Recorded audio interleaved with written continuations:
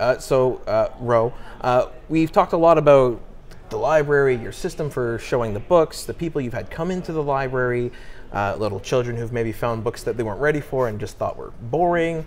And you have a lot of, frankly, community here. Now, between the talks you've given at U of T, between this event and other events you hold at the library, you've really fostered a sense of community.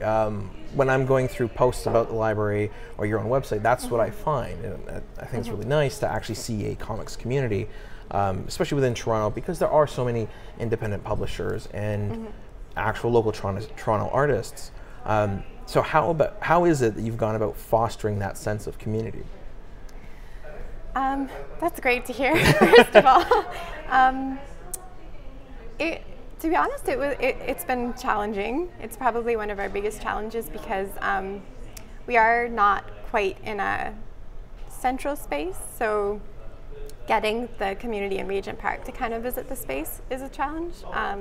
And that only happens over time with holding regular library hours and events and sort of putting posters up around the area and getting the kind of news out on like what's it called, listservs, and we've like email lists. Oh, okay. And something we've started doing is contributing to the Regent Park newsletter. So we have a comics corner in the newsletter that Jordan's been running. Yeah, he told me about the most recent one he made. I thought it was hilarious. Yeah, and then we have our weekly library hours, and we have drawing club every Sunday.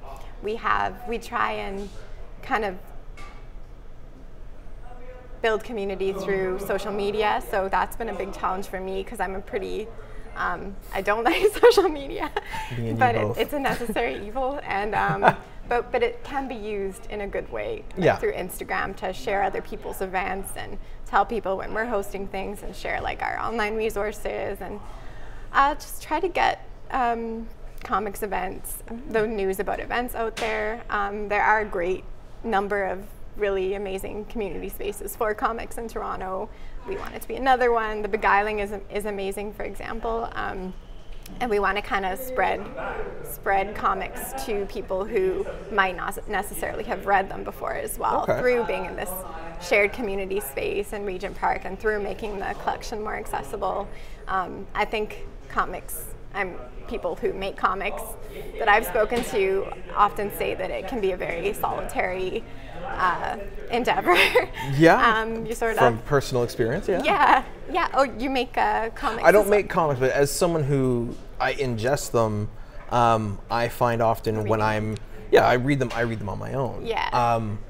And just, maybe it's just the type of people currently being en masse drawn to comics. I don't find a lot of discussion about it, although that might be me being a hermit.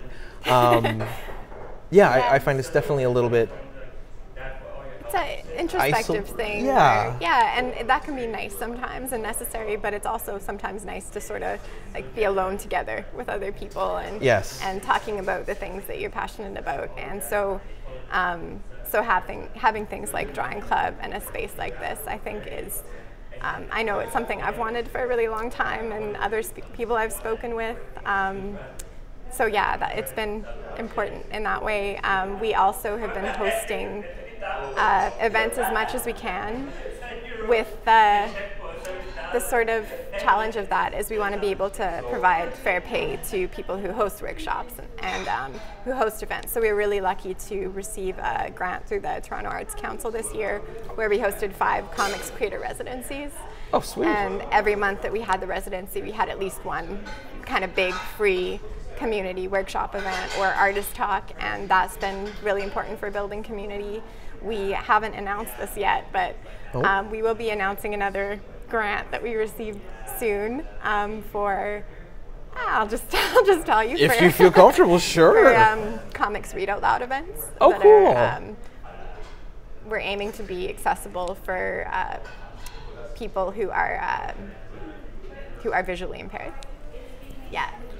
And so so we will be hosting more events in the next throughout the year, once every 2 months, something like that. I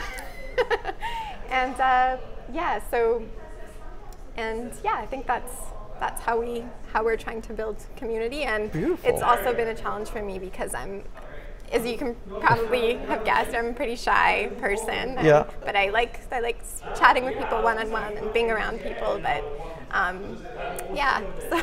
Well, yeah, and I think like me, I don't know about you, but personally, the idea of like going to a big party with like tons of people, that scares me. I like the idea of being able to, if I have some people over, it's a handful of people, that way I can talk with everyone. Yeah. And that's kind of the vibe I get with you, and frankly with the space that you've created, it's very much welcoming, and it's calm enough that if I happen to sit down one day, grab a comic off the shelf, someone beside me could be reading a different comic, and then we could stop and sort of talk to each other about it. And I think that's, for me anyway, I mean, I'm not a big guy to post on forums and Superman is this or whatever.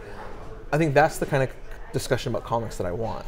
And to be able to share that kind of a thought, especially with something like an autobiography, where you can really take a lot of introspective and personal meaning out of it, and then share it with somebody. And I think it sort of feels like a living room here. I think the furniture moves around a little bit for events, and events can be a lot busier and like less intimate in that way. But I think it's a super cozy space. If you visit us, you can grab coffee and tea, and you can hang out on the couches, and you can draw. There's lots of tables. There's art supplies. So yeah, it's a very cozy space. I hope people feel that way. I think so. Yeah. I mean, this couch is great, and anyone who comes can sit on the couch as long as it's not taken. I should also mention we feel very lucky to have this partnership with the Center for Social Innovation, which is the lounge where we're located. This entire third floor is the Center for Social Innovation, and it was like kismet, really, that Denise, the community manager, they were looking for something to fill this space, which was basically just a closet and a wall and like some tables and chairs, and there wasn't much here, so we took over the closet area. And a lot of the goals with CSI, the Center for Social Innovation, and the library project are similar in terms of wanting to have like an accessible space and feel like making it welcoming to community members, including people who don't just work out of the building, for example, so families and kids in the Regent Park area, and really just making the space more inviting and cozy and so. Yeah. And for instance, I don't want to make sure we're not limiting anything. You've said the Regent Park area, it's because it's where we are.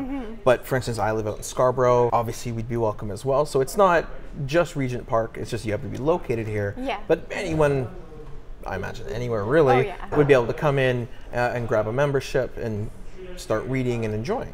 Absolutely, and that's why we're trying to hold more events, because we do want people to kind of have an excuse to come down here and then be in the space, and hopefully they'll keep coming to the space. And then, I can't remember what I was going to say, but it's all right. Yeah.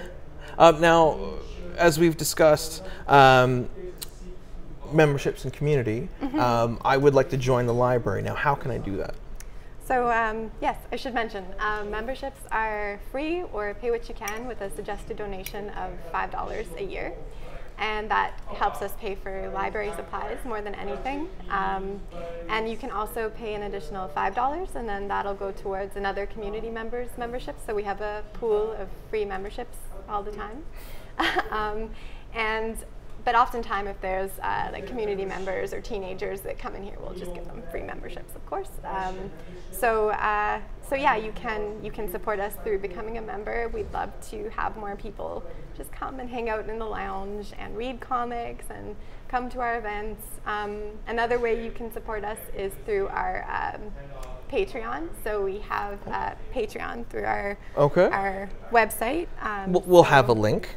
Yeah, and you can support us for as little as, I think, $1 or $2 a month, and you get some perks through being a patron of the library, including sort of advance news. So you get notice of announcements or events before anyone else. We keep a library journal here where volunteers write an entry every day about how their shift went, visitors, anything that happened that was exciting or not exciting. And so patrons get like a photo of journal entries, which can be pretty cute and interesting sometimes. And then we also have it set up so that community members can donate to us through PayPal on our website. And I'm trying to think if I'm forgetting anything else.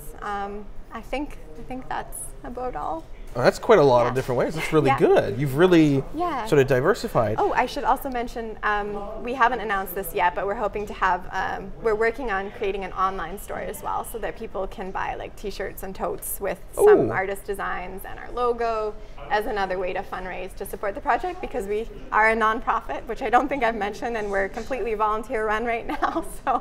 So it's a big challenge, but but we're trying to, you know, we want this to last a long time, and we want to be sustainable. So we're brainstorming how we can. For sure. I mean, it sounds like you're doing a really good job. Now, I would like to become a member. So could you show me the form and what the card looks like? That way I know what I'll have on me and all that good stuff. Yeah. So the form is just one sheet of paper. Most of the fields are optional. Basically, we just need a name and a signature, your email if you want to receive communication from us. We are working on making the collection circulating as well. So you have to give us your email if you want to be able to take home comics eventually. That makes sense, I think. And then if you're younger than 13, you need parental permission. That's basically the form. There's a few questions on there that are completely optional that were just for our interests, like do you enjoy reading comic books, which we might not keep on there. But we're interested because a lot of people who are in this space, which is a shared space, haven't necessarily read comics before. The last time they saw a comic was their younger brother when they were kids was reading a comic, or there's a lot of newcomers in the area, so they haven't had access to as many narratives as we have. So fill out the form. And then this is our membership card. Beautiful. Once you fill out the form, we enter your information in our library software, and you're in the system, so you don't actually need to have the card on you all the time, because we have your last name and your information in the system. Okay. But, yeah. I like that. Yeah. Beautiful, simple, easy, and like you said, you don't have to have it on you. Frankly, I'll keep it on me. I like the look of the card. So yes, I will definitely be signing up for likely 3 of these, and as well I would like to donate to you guys some books that I've got. So staying with BIPOC creators, Indigenous creators specifically, I've got a series of books. So I have Prism Stalker for you, which is written by a Indigenous creator, and then I have Moonshot Volumes 1 and 2, which are collected stories of Indigenous creators. Thank you. And finally, The Outside Circle, which is about an Indigenous person who goes through a lot, and through reconnecting with their history and their culture, it sort of helps them through their story. Now, other than people reading them, because as we've discussed previously, you already have a copy of The Outside Circle. So if someone like myself happens to have a book that you already have, how would that go to helping the library? So yeah, we have a copy of The Outside Circle. We also are very lucky to have a copy of Moonshot, the first volume. We don't have the second one, but thank you so much. So right now, we are keeping duplicate comics in case we can open another library branch somewhere, or as a means of fundraising for the project. So to have things like raffles at events and giveaways, stuff like that. For sure. Yeah. So potentially, for whatever reason, because you already have Outside Circle, my copy someone might be able to purchase for their own home to help fund the library, or you could hold on to it, and when you expand, or depending on how quickly that happens, you very well might have that copy in another library. Yes, and we also do, we currently donated duplicate kids comics to Story Planet, which is a really wonderful charity in Toronto that runs storytelling workshops for kids in all different mediums in underfunded areas and schools. So in their library, they have a small collection of duplicate comics that people have donated to our collection, and we are looking for other spaces that could potentially benefit from having some comics in their space. So if you have an idea for another space that might need some comics, or you could see really wanting comics, let us know. And you can email us. If you Google Canada Comics Open Library, we'll come up. We have feedback forms on almost every page of our website. If you fill out those forms, it goes directly to me. And our email is info@canadacomicsol.org. You can also find us on Instagram and Twitter at Canada Comics OL. We're also on Facebook. I think if you just look up Canada Comics Open Library, you'll find us on Facebook. And if not, there's a link to our Facebook on our website too. Alrighty. Yes. So I did want to say thank you very much for sitting down with us here at Wednesday Night Reviews. I look forward to seeing your expansion, your growth, and the upcoming events. So I'll be sure to down below put links to everything that I can for you. And yeah, thank you so much. Thank you. It was nice. As I mentioned, I usually feel really nervous during interviews, but this is lovely. Yeah. Perfect. Well, thank you. And thank you everyone for tuning in to Wednesday Night Reviews. Again, this is Rotem, the president and librarian of Canada Comics Open Library. So you can come find us at 585 Dundas Street East on the 3rd floor. You can find us online, www.canadacomicsol.org. You can find us on social media at Canada Comics OL on Twitter and Instagram. We have a Patreon you can access on our website. We have a blog on our website. I think that's about all. We have Drawing Club every Sunday as well. We have weekday library volunteer run hours right now from 11 to 6. Wednesday through Sunday, and we might be changing our hours as well in a few months to be able to stay open later so that people who work 9 to 5s can be able to visit our space. So yeah, we hope to see you soon.